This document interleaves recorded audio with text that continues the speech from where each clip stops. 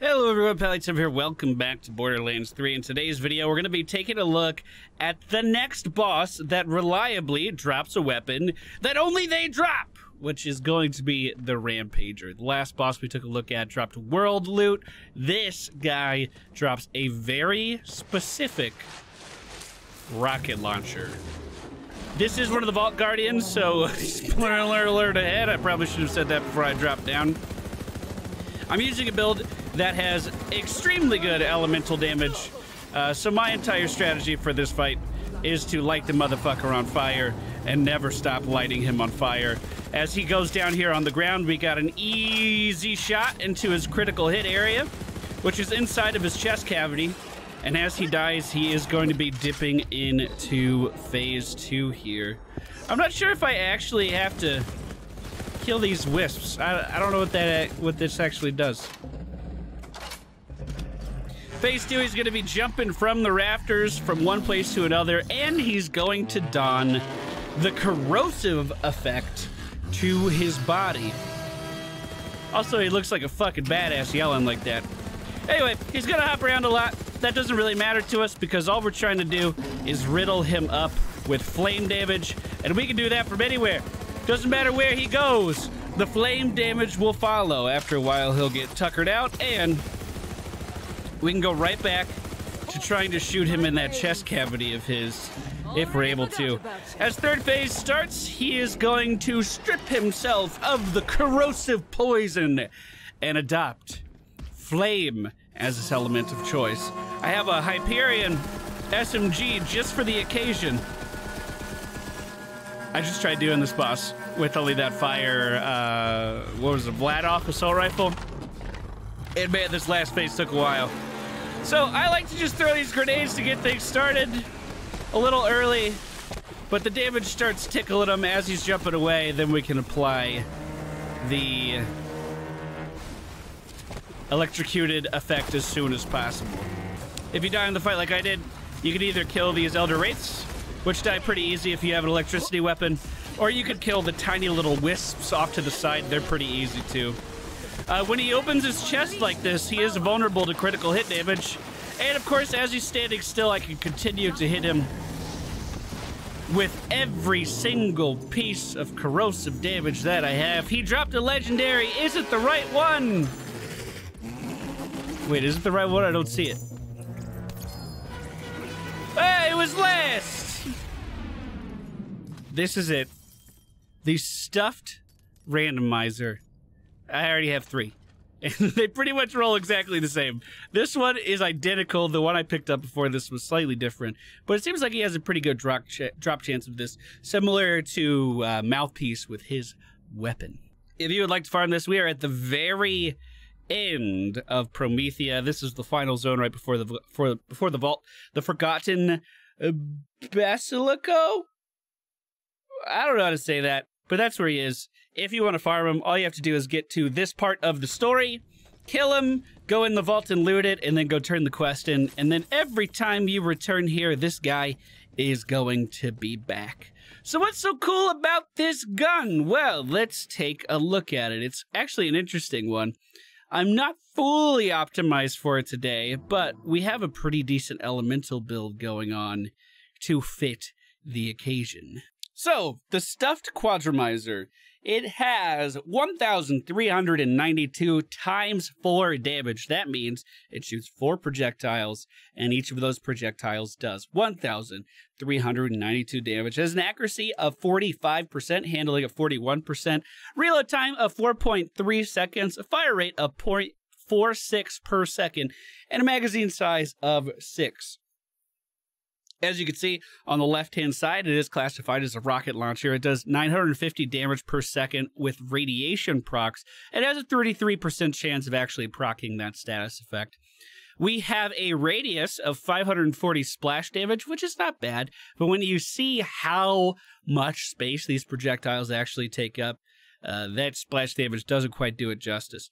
It does fire 2 ammo per shot, so you can fire it 3 times before you have to reload, and it has a 1.5 weapon zoom. Now, it says irradiated enemies damage enemies around them, which is true, But this is all leading you to believe that this is a radiation weapon, and that's what it does, when that could not be further from the case.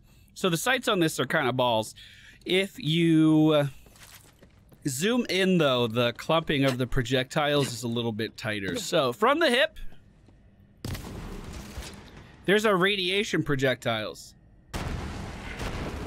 So what do you think happens if we do it again?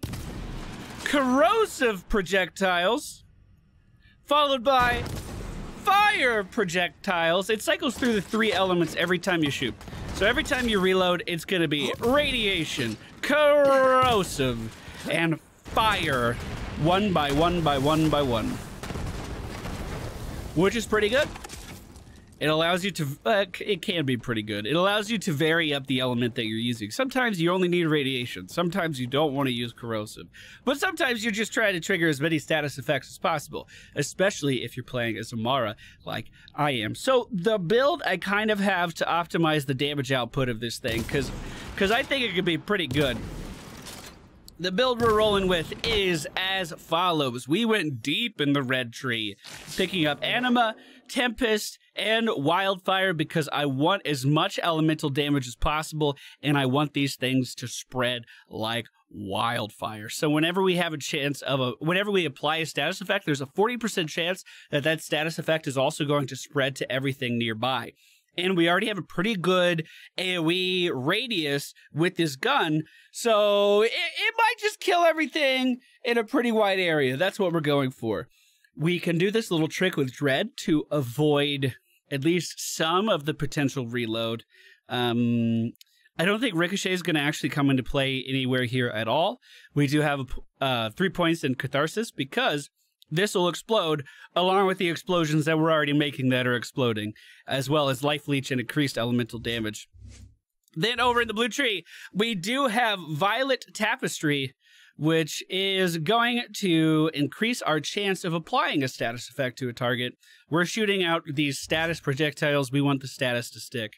I then went ahead and put 3 points into personal space. I don't think it's going to be super good with this because I don't plan on being really close to enemies, but I think it should be fine, along with a little bit of health. And for the first time in one of these little weapon guide videos, we did pick up Arms Deal, which is going to increase our splash damage and damage taken reduction. So if we hit ourselves a little bit, it'll be okay. That's what that means, right? I've killed myself with so many TDR weapons, dude. We also have Helping Hands for a little bit of damage mitigation as well. So this is clearly a weapon that's designed to take out lots of enemies in a wide area, so where better to go than to a proving ground to actually show this thing off. Proving grounds are like in-game time trials where the better you do, the more loot you get. The only downside I could see to this gun is the fact that it has rocket launcher ammunition, right? So it may take a little while for that ammunition to actually replenish itself. It's not the most common type. I'm trying to group up as many of these enemies as I can. We are running an augment for our action skill. We are running, what is it called? What is it called? The Ties That Bind. So what's going to happen is when I pick someone up, it's going to connect them to nearby enemies so they all take this damage. And then when we shoot them, it's going to spread that damage around to the enemies that they were tethered to. Pretty much everyone that was tethered there is now dead. But what happens if we just shoot that guy? Will it spread? It doesn't really look like it. Let's get to a badass. Let's see how that goes. Dude, the Siren is so good at this kind of stuff. Every time I shoot someone in the head, it just spreads elements everywhere. I guess the head doesn't even matter. We're doing so much damage that we're almost killing these guys in a single shot, which is a little ridiculous. Here's a thieving jabber getting away with some of our loot. Perfect opportunity to try out the rocket. Whoa! Okay. So one nice thing with this setup is that we do, I don't know why this equipment's on the screen, we do have the Dread talent. So our gun damage is increased for a few seconds after killing an enemy that is grasped, but it's also going to instantly reload our rocket launcher as well, which means we don't have to go through that super hefty reload animation, and we can theoretically Just keep firing this bad boy as much as we need to fire it. Was that a ricochet? Hold on, it ricochets? Oh, more thieving jabbers. Look, look, look. Lift it. Here's the reload. Look at that. We don't even have to touch the reload button, and we have 6 more shots ready to go with this bad boy. That's pretty cool, man. I like that. I like that. Here's the first badass of the run. We'll just go ahead and lift him up. See how he likes all these projectiles. That wasn't too bad. Unfortunately, we didn't kill him, so we got to reload. The elemental status might take him down, though. Yeah, dude! See, that's an instance where having a dedicated corrosive gun probably would have been better. Just to eat through his armor a little bit. I don't know. I don't know how I feel about the cycling elements. There are some shields out there that could give you ammo back when you take damage, and I'm sure there's other ways of regenerating ammo as well. I know Moe's has a way of restoring ammunition. I just started playing Moe's a little bit. Amara, to my knowledge, doesn't have any easy ways of getting rockets back, which is another limiting factor of this kind of setup. Lots of enemies here. If you take a look at the mini-map, it's going to be up at the top right. You will see that there are a ton. Let's just go ahead and lift this guy up. And if you check the mini-map again, that killed the majority of the enemies that were there. We could just buy some time and wait for our grip to be ready again. Where was that armored dude? Where did he run off to? Oh yeah, look how many people are on the map. Lift the armored guy.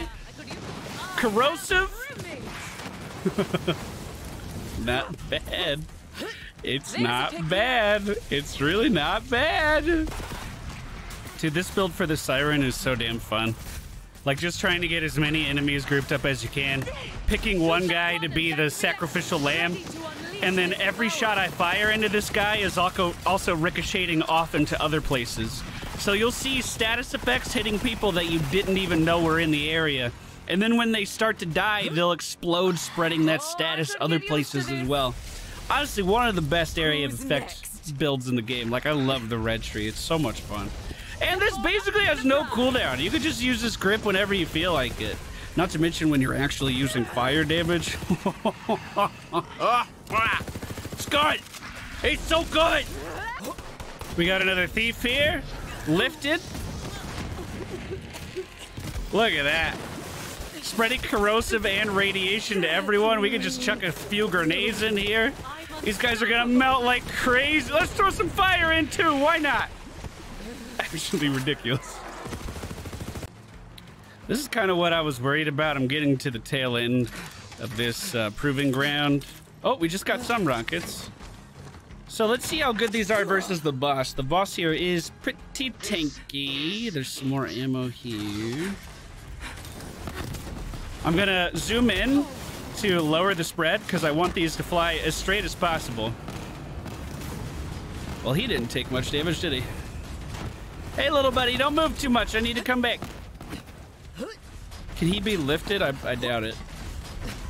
We do have some damage over time running. Whoa, that wasn't bad. Barely worth the sweat. All in all, I certainly don't think it's a bad weapon. The main limiting factor for me in my particular build test is just the fact that rocket launcher ammunition is pretty rare. But I think you could easily combine this with a shield that regenerates a little bit of ammunition, or throw it on another character that has natural ammunition regeneration and have a pretty fucking good time with it. All in all, one of the better weapons we've tested today. I hope you guys enjoyed today's video. This was our look at, I forgot the name of it, the Stuffed Quadomizer. We're going to keep going down the list of bosses to see if they have any dedicated loot drops. And if we do, showcasing those. Then we're going to move on to quests. Then we're going to move on to world drops. Oh, yeah. Take care, everybody. Have a good night. And I'll see you again very soon.